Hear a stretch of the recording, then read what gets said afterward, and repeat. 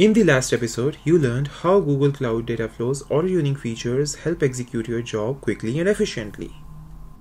In that episode, we showed you how to troubleshoot streaming jobs that weren't scaling down.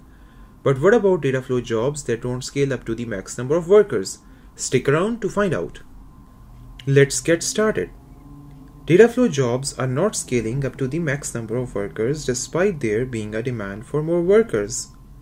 This typically happens if the quota limits have been reached for your batch or streaming jobs. Be aware, developers often run into machine and network constraints set by the parent project.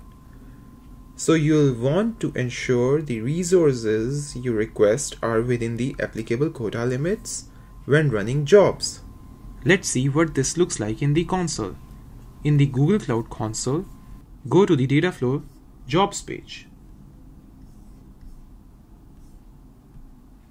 and click on your Dataflow job.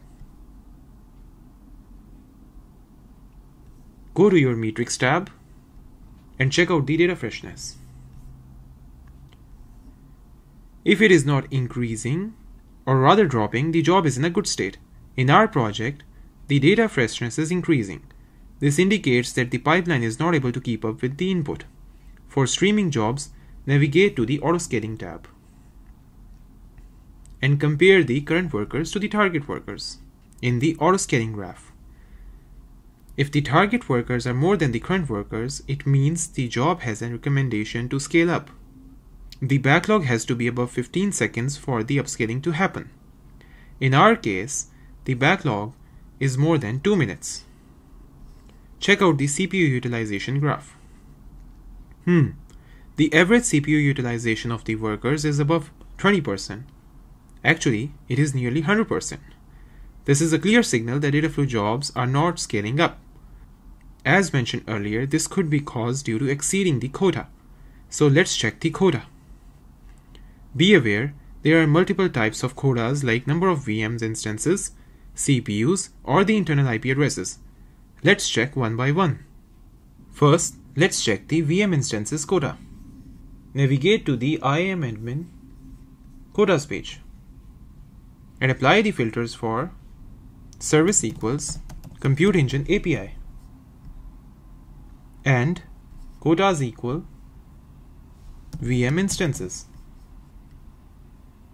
You can see in our case the complete quota for Europe Central 2 region is occupied. Keep in mind there is a limited number of virtual machines you can create in a region. If other jobs have started many virtual machines in the same region, this could be draining the project's quota, and in turn, your Dataflow job cannot further scale up. Let's check if there are any quota errors on the project level from the Metrics Explorer. Go to the Monitoring, Metrics Explorer, and put the filters for metric type equals allocation quota usage. This is another way to monitor your usage. You can see that for the instances in Europe Central 2, the usage is 240. Similarly, if there are any quota errors, you'll see the quota exceeded error under consumer quota. In our project, you can see the error compute engine instance quota is exceeded. This means that our Dataflow job has exceeded the VM instances quota, which is causing the workers not to scale further up. To address this issue, you can either free up the virtual machines or request an increase in the project's virtual machine quota.